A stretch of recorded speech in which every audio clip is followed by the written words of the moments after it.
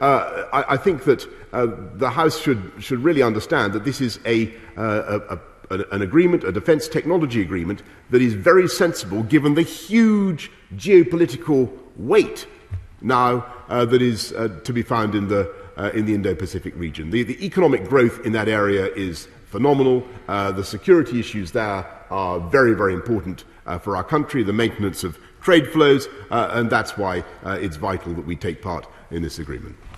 Theresa May.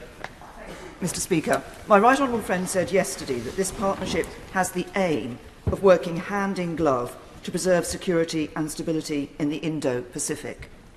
Can I ask my right honourable friend, what are the implications of this pact for the stance that would be taken by the United Kingdom and for its response should China attempt to invade Taiwan?